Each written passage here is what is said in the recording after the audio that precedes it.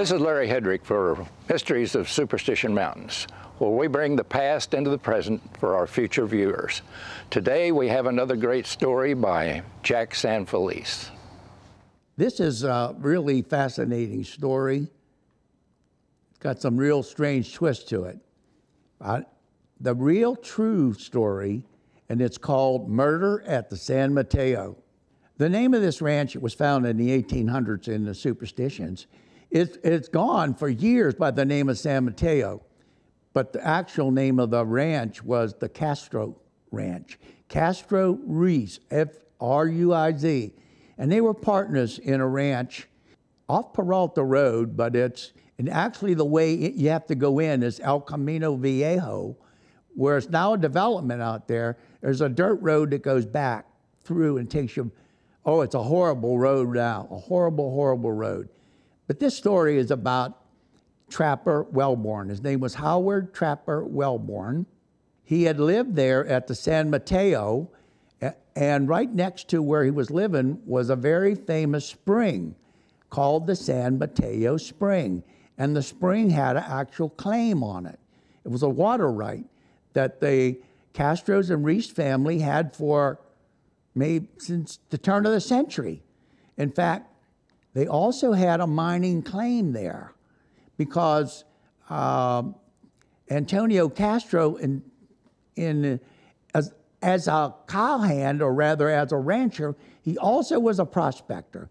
Thought he would always find some mineral that was worth something. So he filed a mining claim, a lode claim. A lode claim means you can dig underneath the ground, go down and mine shafts. And so he must have found something that gave him some indication that maybe he should file a claim. Or he filed the claim in order to keep the property, to keep that property. So that claim has been in a family, well, since the 1800s, and here we are 2020. And as of a few years ago, I was going back to where the Castro Reese family would have their family reunion at the San Mateo. And there were several, when I first went out there were several buildings. Now, this was about 2000 when I was back in there. I'd heard the story of San Mateo, and I wanted to get back in there and get the story of what happened, because I knew the story of Trapper Wellborn, and he was murdered, and is murdered by a barber. We go back into the archives, and I find this newspaper articles on how Howard Trapper was his nickname, Wellborn. He was 78 years old, and in 1991, he was murdered by his partner. They had a partner in a mining claim at the San Mateo Ranch in the Superstition Mountains, in the southern foothills. The barber had been a barber for 29 years, had 4 children. I won't leave his name, I won't discuss his name, but I will discuss Trapper. Well, they had fallen out, and the falling out was over the mining claim.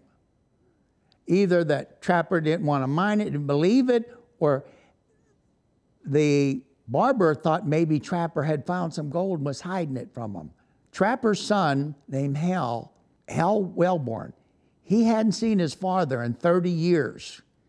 Because when he was a child, the mother divorced the father and took the children and moved to another state.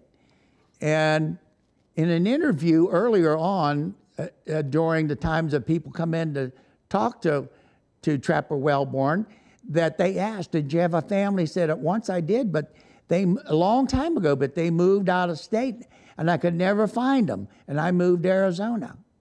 So Hal comes to meet his father that morning, and he hadn't heard from him for a couple days, and he had just met up with them 2 or 3 weeks before, after 30 years. After 30 years of not being his father. And they were reconnecting. This is one of the sad parts of this story. He don't hear from him, so he goes to the building where he's making his residence on the San Mateo, which is just a stone's throw from where the San Mateo spring was, and it had a knob on it. You get water. It had like a faucet, and also there was cisterns built there in the early 1900s that would hold water for the dry periods. And it came right out of a spring in the hills. In fact, they had filed claims on 3 springs there. Hal comes in, he finds his father dead, laid down. He thought he died of a heart attack. No, then he sees the blood, then he sees the bullet holes. And then he sees the dog, his dog Blue. Trapper had a Australian blue heeler, and he called him Blue. And whoever did the murder had killed the dog Blue also in this old cabin at the San Mateo Ranch in 1991. So Hal calls the sheriff's department, and they do an investigation. And talking to the old ranchers out there and the people in Apache Junction, he found out that he had a partner named so-and-so, and he was the barber. That was that was almost shut and dry right from the get-go. And being a policeman 30 years, I'm saying, my God, you got all this evidence already. And so they start talking to the guy, and they found out he was weird and that he had gone off the deep end. So they take it, they charge him with first-degree murder. But the court appoints a psychiatrist, and his family gets a psychiatrist. They find out that he'd gone off the deep end. He's really insane now. So he's judged by the courts to be criminally insane. Is he put in an insane asylum for the criminally insane, which means you probably stay there the rest of your life. So I don't know that he ever got out. I followed up on the story. I never saw any subsequent stories where the barber ever got back out of jail or out of the insane asylum. That happens. They will release murderers, but they got to be there a long time. So if he's already been a barber for 29 years, Trapper's 78, I figured the barber's got to be around 65. So he'd have to probably spend 15 or 20 years. Probably passed away there. So I'm going to go back out and find out what's going on with the ranch. And now I'm doing the history of it. Working on now a story for my cowboy book. And I'm trying to get my cowboy book, all of the stories of the early cowboys. What better to find out is to meet the Castros and meet the Reeses. Well, I did. I got to meet them at a family reunion. I got their stories. My cowboy book has got all these photos of them. I have photos of the ranch. The BLM, or state trust land, 102, it like splits it up. And they made them tear down all the buildings out there except for one. So there was only one building left the last time I was out there. The spring still had water. And when I first went there, the water was fantastic. They said that a holy woman had went out there and blessed the water, and that it could have certain cures. Well, I don't know about that. That's a story I didn't follow up on. I did meet a person that had the property rights. Her name was Andrade, Andrade, and she was related to the Castros or Reeses. And there were just tons of cowboys out there. All this was open range in the 1800s, no fences. And they had great big roundups. So I had to learn about the ranch, the cowboy, the history of the cowboys. They buried Trapper in Superior Cemetery. And in the Superior Cemetery, he's buried, no trees. It is super hot. And I think he might even have a cement covering over his grave. He's got a headstone. Now, Blue, the dog, was buried. Now, in 2000, when I first found it, Blue had buried in a grave right next to the old ironwood tree where he used to lay in the shade. And it wasn't too far, maybe 100 feet or so, from where Trapper was. During the day, when Trapper would be out on his things, he'd go with them. He was a great dog for Trapper. And the people I talked to from the family, the Castros and the Reese family, they knew Trapper. They loved Trapper. He was their caretaker. I go to visit Blue's grave, and the Indian grind holes are out there at all the springs. When I was out there, they only talked about 3 springs. But when I started searching, there was 6 springs. One of the Castro boys told me, oh yeah, you can find those Indian grind holes everywhere. I said, for the water. I said, well, great. I said, well, I'm gonna start doing a little searching. And I got Jack Carlson. I said, Jack, you and I are gonna try to find the mystery of where this mine, where was their claim? And let's find out about the ranch. They had a dispute.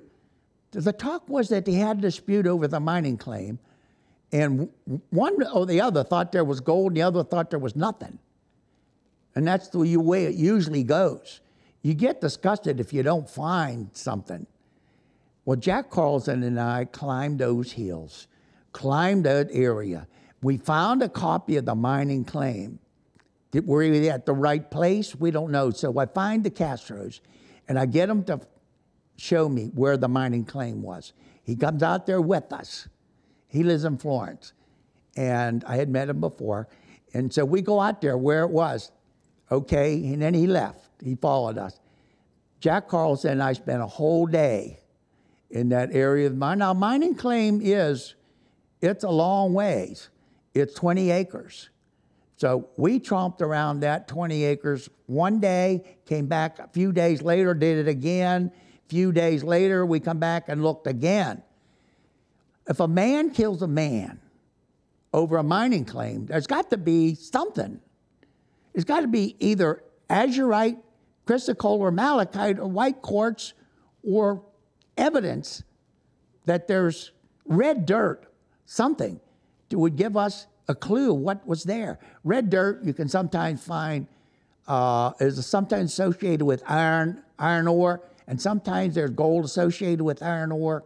Also, there's mercury associated with red dirt, red and gray dirt. We couldn't find any of that. We saw some similar to red, and now there were some signs up on a hill. Someone had painted them there on this one hill on the mining claim. It was old, but they had painted. We couldn't make out what they were. I had no clue they were up on a bench, like. And I guess it maybe was part of the family had put something, maybe it was a picnic area for them at one time. They told me that where the old original cabin was. They had a log cabin there, stone and then logs, okay? They pointed out where that was, pointed out the mine site, pointed out where the springs were, pointed out where the grind holes were. So where this mystery is kind of coming to a head here. There's no gold. But the one time I'm saying we go back, and we drove up to the ironwood tree, and some nitwit, I'll call him a nitwit or idiot, had shot up Blue's headstone made out of a big rock, busted it all to hell and back. So I called the family, the Castro boy that I knew. Boy, he's 40 years old, right? Okay, I called him. I said, you know, someone had, that's really terrible. He said, yeah, we always took care of his grave. And so Jack Carlson and I was there, and our photo, I have a photo of the headstone. Blue died November 3rd, 1991, and that's about the same time all those crazy people were out at the Ward's cabin, and they were living in Ward's cabin, and Ward was still, he died about 1991. A guy named 45 Bob that liked to shoot his gun a lot, and some of those others that like to shoot their big guns. Why would it, unless they got drunk and shot it up? I said, that's not. So anyhow, the next time Jack Carlson and I go out there, we take Bob Stongbach, a friend of mine who's a photographer, so he can get some shots. He went with me quite a bit in the early days of the hiking. And Bob was younger than me, so that's good too. And so the three of us are out there. We go out there, and lo and behold, somebody had replaced the broken stone with a metal headstone, and it's 3/4-inch plate steel. And it's marked blue. Here lies Blue, November 3rd, 1991, and we can't move it. It's buried in there with cement, concrete. You can see pieces of concrete that have been laid around there. There were 2 bullet holes in it. 2 bullets. They didn't go through it. They were in it. But whoever put it in there made it so that the ricochet would ricochet back. So I only saw 2. I kind of think maybe they were going to shoot a third, and I thought about it, and maybe the ricochet got them or almost got them. But after that, I never saw any more holes in that plate steel. So what's the mystery here? It was cut and dry about Blue was killed by the barber. He killed Trapper. The mystery of this story lies, why did the barber kill Trapper over nothing, over a claim? But then again, he was judged insane. Was there ever any gold out there? No one has ever, to the best of my experience, found gold. We never found any evidence of silver or copper. Where was the dig hole? Where was the prospect? We never found a prospect hole. So the mystery of the San Mateo lies in why was Trapper, a good old guy, murdered? Why was he murdered? For something that wasn't even there. That no gold was ever, to the best of my knowledge, or precious metal was found there. But maybe, just maybe, in the barber's mind, he went off the deep end after all the years of searching for gold, couldn't find it, and Trapper wanted to give up the claim, and maybe he didn't want to give it up. That's the only reasonable thing I can understand. So that's part of the mystery of the Superstition Mountain and the murder on the San Mateo. Thank you for watching this episode of Mysteries of the Superstition Mountains.